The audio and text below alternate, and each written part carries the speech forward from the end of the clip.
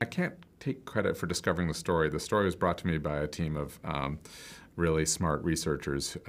We were investigating other stories, actually, and came across this story and realized that it hadn't been told as a film before. We were all surprised, but also really excited to learn that a lot of the people that were part of the ward from the very beginning were still close to the hospital in San Francisco.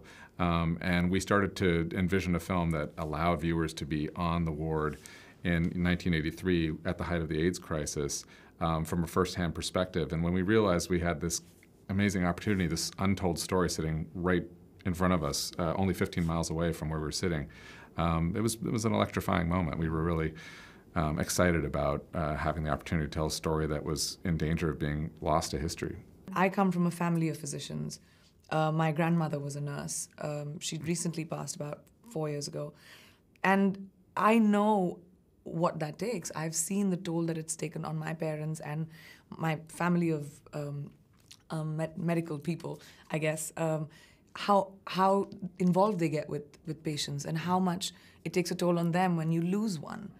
And at that time, can you imagine what they've gone through? I mean, they hate being called heroes, all of these nurses who we've met, but there's a sense of, I checked myself when I watched that movie. This movie, your movie, not this movie, your movie, Dan, makes you sit up and say, what have I done for humanity? Have I done something that's selfless? Because they did something so massive.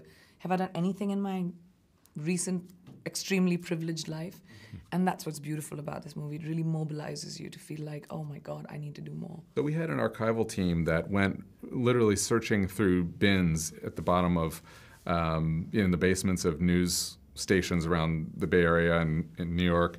And I'm proud to say we saved a lot of videotape that was very close to disintegrating. And in fact, some of the tape had to be restored by baking it in an oven and transferring it to disintegrate some of the crud that had collected on the magnetic tape. And we had it transferred to a new medium so that we could actually see what was on it. And we discovered that there had been quite a bunch of footage shot on that ward in the 80s that hadn't been touched for over 30 years, including some really beautiful 16mm film.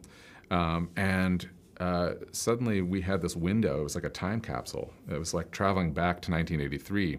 And we were allowed, we were permitted to see and hear what that ward felt like 35 years ago, and that opened the film up in a way that we couldn't have imagined. So it's almost like the universe sort of conspired for this movie to be made. Yeah. Like you found the footage, you could save it, you told the story, it's just like it was supposed to be made. Yeah, there was a feeling of inevitability and also this time right now in our culture's history felt like the right time to tell this story. There was a resonance to the events of 35 years ago that made sense now as an answer to the question, why this story, why today?